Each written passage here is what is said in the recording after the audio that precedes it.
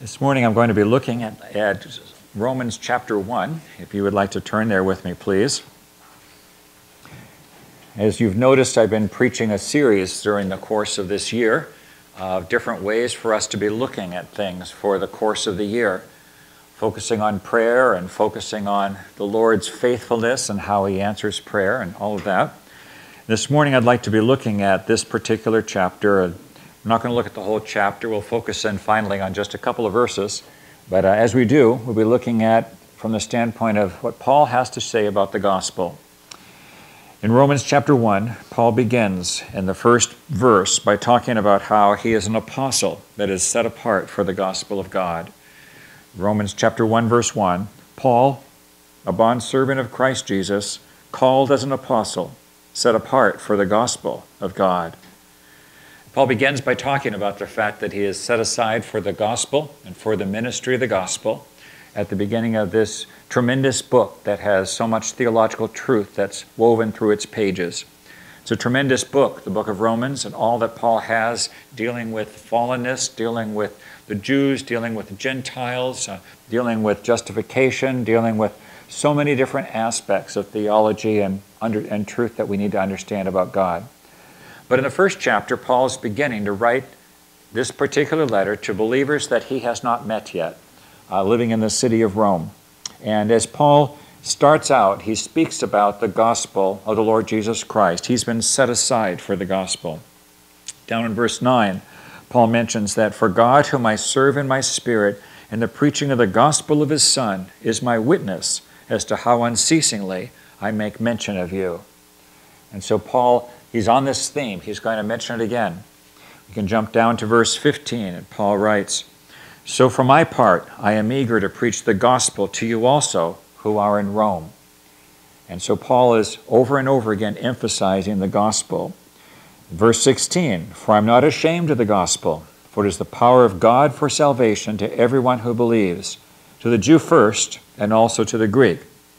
For in it the righteousness of God is revealed from faith to faith, as it is written, but the righteous man shall live by faith." So Paul emphasizes the gospel a great deal. For those of you men that are in the men's Bible study that meets a couple of times per month, I'm trying to encourage you to look for different things in your own Bible reading. And one of the things that we encourage you to look for is for repeat words that show up again and again. And certainly the gospel shows up again and again in this particular passage. But when we think about the gospel today, we often think about how the gospel is something that has to be presented to people that don't have a relationship with the Lord Jesus Christ. They have to hear the gospel, the good news. You know, the gospel stands for good news. I'm sure you've heard it before.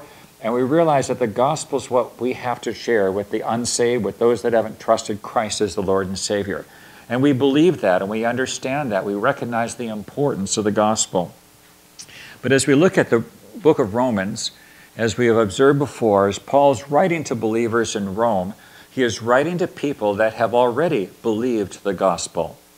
He's not writing to the unsaved, but yet he wants to come and he wants to preach the gospel to them. In verse 6, Paul says, "I'm writing to you, among whom also you are the called of Jesus Christ." The people in Rome to whom he's writing have been called. In verse 7, he says, "To all who are beloved of God in Rome, called as saints." So Paul recognizes that the people to whom he's writing are believers already. They've already trusted Christ in some way. Verse 8, he says, "First, I thank God through Jesus Christ for you all, because your faith is being proclaimed throughout the whole world." So again, Paul is recognizing that these believers in Rome not only are believers, but they have a reputation. People have heard about them throughout the whole world. These are not just some little remote corner, but these are the believers that their reputation is spoken about. They have a testimony that has gone beyond their own borders. Verse 12, Paul mentions, "That is, that I may be encouraged together with you while among you, each of us by the other's faith, both yours and mine." In verse 12, Paul identifies that there's a reciprocity that he anticipates as he is occasioned to be with them, both that they will minister to him as well as he hopes to them.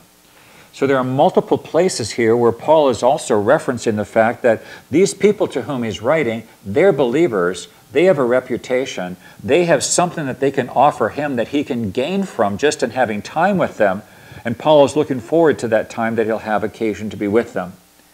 And yet, as he's mentioning all these things, and in verses 11 and 12, he's mentioned about how he hopes to impart this, and they will also minister to him. Verse 12, that is that I may be encouraged together with you while among you, each of us by the other's faith, both yours and mine. You look at verse 11 and 12, and Paul is very definitely saying that what God has done in their hearts is something that is going to minister to his soul, he anticipates, as he has occasion to come to them and spend time with them there in Rome. But then we come down to those verses that I mentioned earlier about the gospel, verse 15 and 16 and 17. So for my part, I'm eager to preach the gospel to you also who are in Rome. And when Paul says that, there is some element that Paul anticipates that if he is going to be encouraged by them and built up in the faith by spending time together, Paul is now saying that when I come, I want to preach the gospel to you. And so this is a little bit different way of looking at it from how we commonly think about the gospel. We know the gospel needs to be preached to the unsaved, and here Paul is saying, I want to encourage you and minister to you by preaching the gospel to you who are already saved, and brothers and sisters, and from whom I hope to be encouraged just by the time that I spend among you. I give this as a background, as this first part of Romans chapter 1. After Paul talks about how he's not ashamed of the gospel and he's anxious to preach it, he then goes on in the following verses to talk about how God's wrath is likewise revealed. In verse 18, he writes, for the wrath of God is revealed from heaven against all ungodliness and unrighteousness of men, who suppress the truth in unrighteousness. And Paul begins there, and he goes into a lengthy discourse about how they have rejected the truth about God that God has chosen to reveal to them. And because of how they've rejected the truth and chosen not to believe what God has revealed about himself, because of those reasons, God has given them over. And we can see passage after passage where God, and verse after verse later on, God gave them over to this, God gave them over to that, God gave them over to these things because they've rejected God completely and all the truth that's about him. In verse 25 specifically, he says they've exchanged the truth of God for a lie, and worshipped and served the creature rather than the Creator, who is blessed forever. Amen. So Paul recognizes that the world that has chosen to reject God, that God is full of wrath toward them. Now, as we look at this whole passage today, and we're going to look specifically at verses 16 and 17. As we look at this, the challenge that I would bring to you today, as I've begun each of the messages this year with the beginning phrase, let your year begin and be filled with. I want to change that slightly today, but let your year begin and your life be filled with the gospel of the Lord Jesus Christ. That's what you need. That's what I need. That's what we all need. We need to come back to the gospel of the Lord Jesus Christ. As Paul was anticipating going to minister to the believers in Rome, he anticipated that this was how he could have his part in encouraging and lifting them up, was the preaching of the gospel, of which he wasn't ashamed. As we look at this in verse 16, I would share with you that you need the power of the gospel in your life. And Paul recognized this as he speaks about the power of the resurrection, the power of the gospel, there in verse 16. Verse 16, for I'm not ashamed of the gospel, for it is the power of God for salvation to everyone who believes, to the Jew first, and also to the Greek. As we would look at this verse, as we would get started, I would observe that you need the gospel for salvation. And that's absolutely essential. Paul speaks later about how there's the wrath of God, verse 18, that is toward all unrighteousness. We can see in the following verses that God is going to judge all in verse 24 and 26 and 28 and 32. We can look down through those verses and see God's going to bring judgment on the world for multiple reasons as God's turned them over in this direction or in that direction. But the blessing that we have that you know, that you've heard before, that was before when you trusted Jesus Christ as your Lord and Savior, is that Romans chapter 5, verses 6 and 8, while we were yet sinners, Christ died for us. God commendeth his love toward us. God commendeth his love toward us, and that while we were totally unworthy, God chose to send Jesus Christ, his Son, to die on the cross in our behalf. Unfortunately and sadly, many people that are rebelling and rejecting the truth that God has revealed don't think that they're bad enough that they really need to have a Savior. They don't think that they really need Jesus Christ to die on the cross on their behalf. They think that, well, if they do enough good works, they'll outweigh the bad works, and hopefully that God will look favorably upon and weigh out the good versus the bad. And on those scales, like you see on almost every courthouse, that eventually their good, hopefully, will outweigh the bad, and that's good enough to get them into heaven. But in doing so, they reject the righteousness that comes by faith, the righteousness that comes by putting their trust not in their works, not in that hopefully one will weigh the bad, but rather in what Jesus Christ and the finished work that he has done on the cross. There's no one that is justified, no one is righteous based upon their own works. We look then at John chapter 3, verse 16, the familiar verse that even for people that may never have trusted Christ as their Savior, they've heard it and seen it so many times. Many, even non-believers, might know that particular verse. For God so loved the world that he gave his only begotten Son, that whoever believeth in him should not perish but have everlasting life. The verse begins, though, with God as the actor. God is the one that's in control. It starts off with not an anthropocentric perspective based on man in the center, but rather it's a theocentric with God in the center. It is God who's the active agent, and God is the one that acts and works. In our own fallenness and humanity, we think that surely it must depend upon me and my perspective. Certainly, you can say, you believe the way you want to, and I'll believe the way I want to. I'm sure many of you have talked to people. Maybe you felt that way sometime in the past. And you try to share their faith with them, and they say, well, that's good for you. You can go ahead and believe that. Meanwhile, they're going to take a different perspective, and they say they don't have to accept it. They don't have to believe that. But when you look at John 3:16, it begins with God so loved the world. We have to go back to the beginning and recognize God's authority and control over all things. It's very important, I think, in sharing the gospel today, not to just start in the middle of Romans with a verse, but to go back to the beginning and recognize that God is the one that's the creator over all. He's the one that spoke the worlds into existence. He spoke man into existence, and he created man in his own image and his likeness, as we can see in Genesis chapters 1 and chapter 2. The problem came in Genesis chapter 3, where Adam and Eve chose to disobey God's direct command that they were not to eat of the fruit of the tree, of the knowledge of good and evil. And because of that, in their sin, they were judged as a consequence. And as Paul tells us in Romans, so death passed upon all men, for that all have sinned. God had said, in the day that you eat thereof, of that particular tree, you will surely die. But man chose to believe the lie of Satan that said instead, no, you will not surely die. But because they disobeyed God, accepted what Satan had said, judgment passed upon them. And we can see in Genesis chapter 3 as it unfolds that they were eliminated, removed from having access to the garden. They were sent out.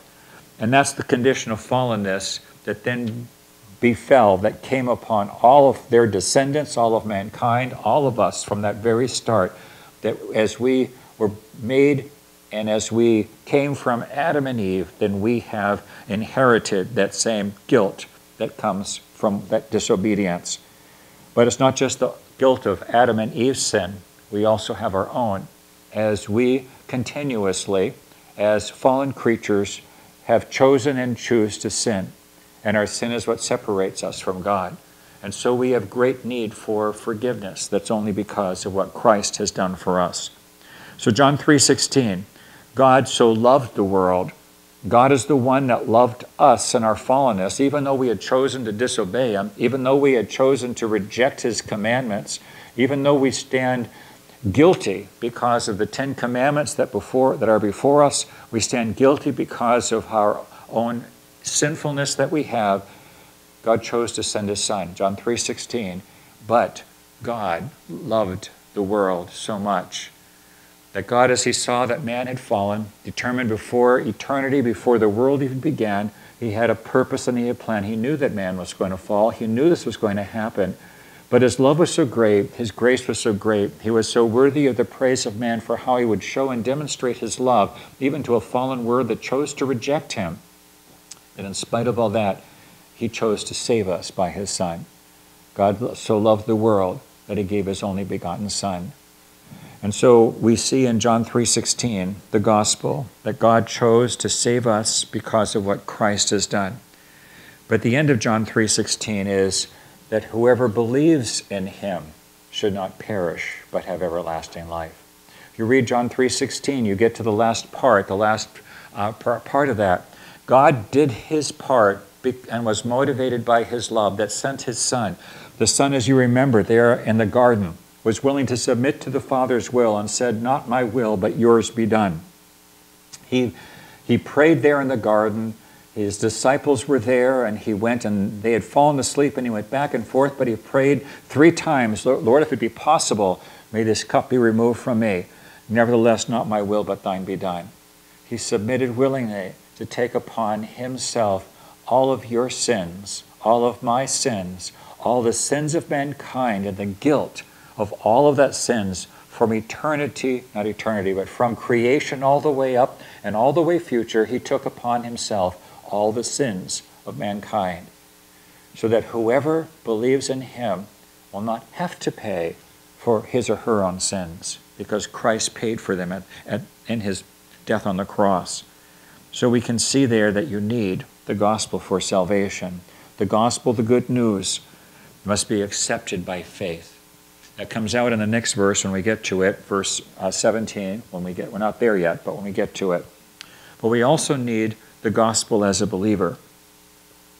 In verse 15, Paul had said, "I, for my part, am eager to preach the gospel to you." Not only was the gospel necessary for the salvation of the believers in Rome, and not only did you need the gospel when you trusted Jesus Christ as your Savior, looking back in time and reflecting upon when you trusted Christ, whether you were a child, whether you were a teenager, whether you were a young adult or a middle adult or an older adult, wherever you were when you trusted Jesus Christ as your Savior, you needed the gospel at that particular point. But it didn't stop and it didn't end at that time. And Paul wants to preach it to the believers there in Rome. The recipients in Rome were already saved. The Christian life must be lived in the gospel, and it is all of Christ and Christ alone. Our lives must be based upon what Christ has done. But in verse 17, we can see that that's tied into faith. For in it, the righteousness of God is revealed from faith to faith, as it is written, "But the righteous man shall live by faith." Unfortunately, in our country, and in some other countries and parts of the Western world, there are different ways by which people might express or show that their conversion experience. It sometimes, in some places, after some sermons, might be with the raising of a hand, might be with a person being urged to walk down an aisle, might be urged to stay wherever they happen to be sitting and just to make a decision to put their faith and trust in Jesus Christ. But it's not just a matter of going through the motions on the outside. A person has to have believing faith in the efficacy and the work of Jesus Christ on the cross in order for that person to be saved. You need to be saved by faith in Christ and Christ alone. Whether you've ever done something, said something, raised your hand, prayed a prayer for somebody else, or anything else along those lines, you need to be saved by the blood of Jesus Christ, and your faith must be fully in him. As verse 18 points out, that the righteous man shall live by faith. It is by faith and faith alone in the finished work of Christ. And however you may have ended up being here today, if you believe that you had did something, prayed something, whatever it was, if you weren't putting your faith and trust in Christ and Christ alone, you need to re-examine and look back at that. And I would be remiss if I didn't challenge you in that way. But if I challenge you in that way, it is for the salvation of your soul, that you be rightly saved and trust in Christ as your Savior and not some outward act that we might have instituted in how we do church or preach revivalism in our country. It's by Christ and Christ alone. But Christ and the gospel, which is by faith, is also how we're to live our lives. And that's how you and I as believers need to be living now. It is by faith and the finished work of Christ. A person doesn't come to a relationship that's right with God because of his works, and neither does a person live his or her Christian life on the basis of works. Your standing before God is not based upon what you do. Your standing before God is based upon the finished work of Christ on the cross. It's by faith in him and his work on the cross that you and I stand. Paul elaborates later in the book of Romans about how we are justified, we are made right because of faith. But all of what I've been sharing so far has been focusing upon us as individuals, but it also applies for the church. As Paul's writing to the believers there in Rome, he's not writing to one individual believer. He's writing collectively to the believers that are collected there in Rome. And we need the gospel to be central for Berean Bible Church going forward. For our church as we go forward, for however the Lord might lead us as a church, as a body of believers, the gospel has to be the central focus. And the element of the gospel from man's perspective is accepting and going forward by faith. From God's perspective, it's motivated by love. From man's perspective, we have to look at it by faith. It's by faith that we put our faith, our trust, our hope. And so it is not just a personal, but it's a corporate response. Jesus loved and died for the church. I'd like for you to turn with me, please, to Ephesians chapter 5. In Ephesians chapter 5, Paul, like opposite sides of a coin that you flip back and forth, heads and tails. I mean, in a coin, you flip it over, you can have head side or the tail side of the coin. Paul appears to do that sort of a thing in what he is doing in Ephesians chapter 5, as he speaks about the relationship between a husband and his wife and Christ and the church. And first he's speaking about one, then he's speaking about the other, then he goes back to the other, he goes back and forth between the two. You can see that in Ephesians 5, verses 22 and following. I'm going to pick up with verse 25, though. In verse 25, Paul writes, "Husbands, love your wives, just as Christ also loved the church, and gave himself up for her, so that he might sanctify her, having cleansed her by the washing of water with the word, that he might present it to himself, the church in all her glory, having no spot or wrinkle or any such thing, but that she would be holy and blameless." So Paul speaks there to Christ and the church and what he did. Then he flips to the other side. So husbands ought also to love their wives as their own bodies. And he'll go back and forth between the two, reflecting upon the parallel between husband and wife in Christ and the church. He goes back and forth. Like I said, it's like two sides of a coin, the heads and the tails back and forth. But what I would want to call your attention to is the active work of Christ, as Christ is working his will in the believers that make up, compose the church. Those verses there, verse 25, he loved the church, gave himself up for her, so that he might sanctify her. In other words, make her holy, set her apart. Having cleansed her by the washing of water with the word, and there's a process here going place. There's something that Christ is doing. He is accomplishing his will. And as we would look at the church, that's the ongoing work of the gospel and the process of the church. It's the ongoing work of God of transforming, of sanctifying, of setting apart. And so for Berean Bible Church, or for any church, Jesus Christ is in the process of doing his will, his work in the church. But from our perspective, it must be by faith, because it's God's work, not ours. It's God's power, not ours. It's what God is accomplishing. Your salvation wasn't through anything that you did.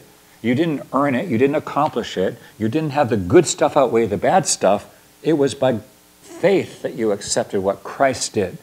It was the work that God did that we accept by faith. And as a church, we need to look forward to what God will do as we go forward by faith.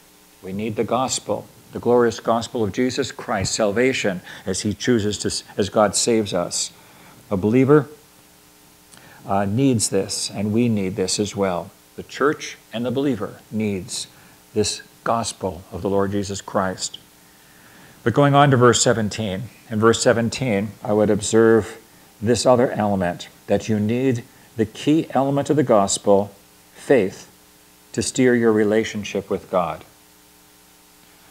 The thing is that we as fallen humans, we are so used to trying to earn our way or get things our own way that we, first of all, before we're saved, we think that hopefully we can get on God's good side, get enough good to outweigh the bad, whatever it is. If we can just do this, or depending upon some religious traditions, they have all sorts of both pilgrimages and other sequences that a person can go through, that they can make or do for themselves, that hopefully will give them extra credentials before deity.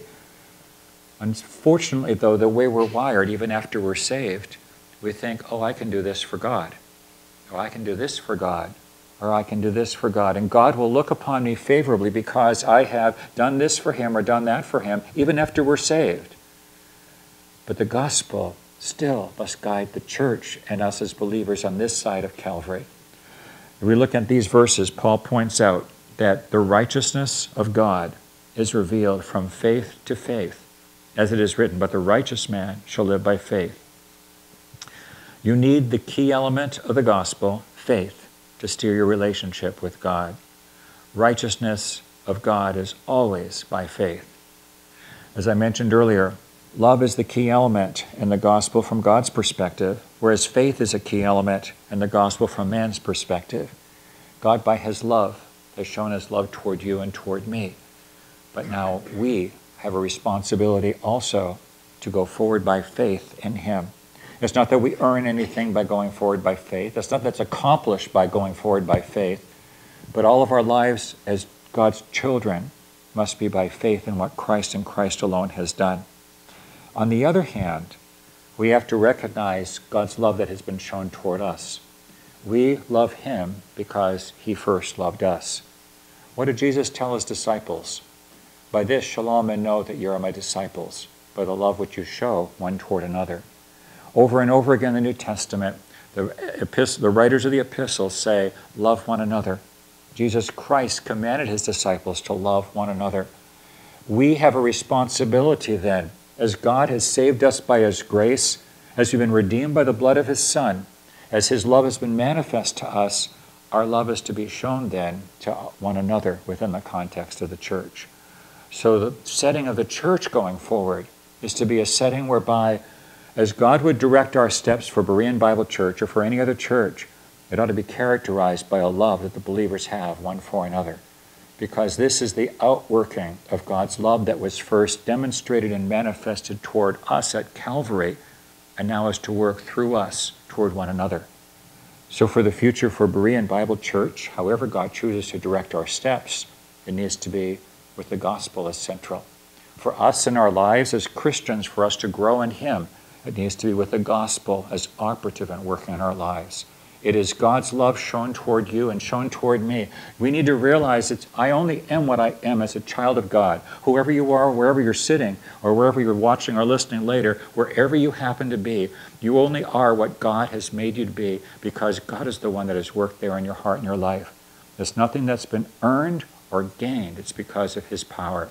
And when we appreciate and recognize what God has done in transforming and changing and sanctifying us, when we realize that and can come before him with faith, with appreciation and thanks and humility, then we are in a much better position for God to then guide us and show us how he's going to have and use us in the future as we rest and trust in what he has done in us.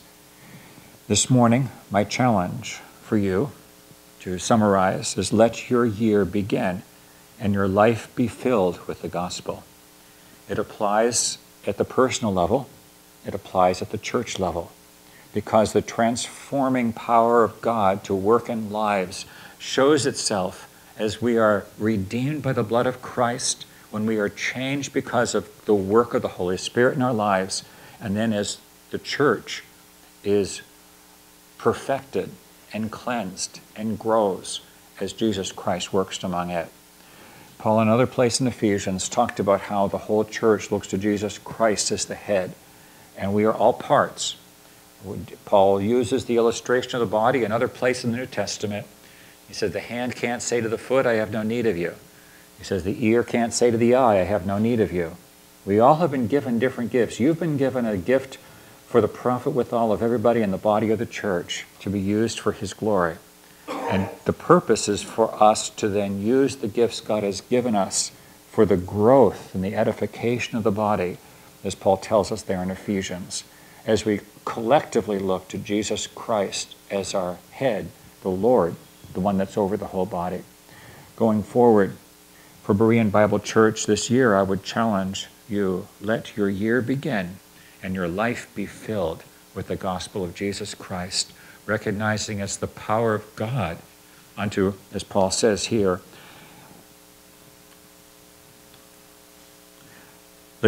I'm not ashamed of the power of the gospel, for it is the power of God for salvation to everyone who believes, to the Jew first, and also to the Greek.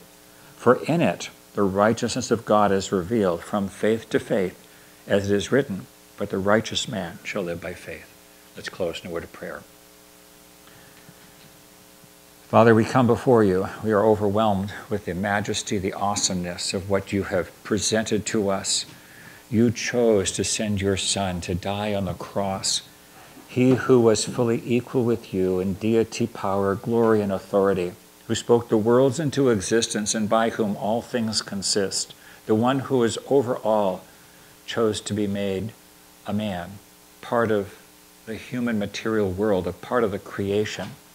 He who was no part of creation or the material world became part and humbled himself to that, and then to be born of Mary, and then to suffer and take all of the abuse and all of the rejection and suffer on the cross to die on our behalf. He bore our sins in his body on the tree, that we might be redeemed and made righteous in thy, by your declaration. Father, we thank you for what you have done in justifying us by the blood of your Son. And Lord, we worship you. We praise you. We thank you for your great love that's been shown to us. Lord, I would pray that if there be anyone here that might, in reflection on his or her relationship with you, might realize that he may never have fully trusted in the complete work of Christ, but instead might have trusted something else. Oh God, bring conviction to that soul, I pray. Draw that one to yourself. And Lord, I pray that everyone here will trust and put his or her faith in Jesus Christ and his finished work on the cross completely for salvation. And I pray that you'll guide us individually and as a corporate body, as a church, to go forward by faith, faith in you, trust in you going forward. May the gospel be characteristic in all that we choose to do here as individuals and a church. We ask in Jesus' name, amen.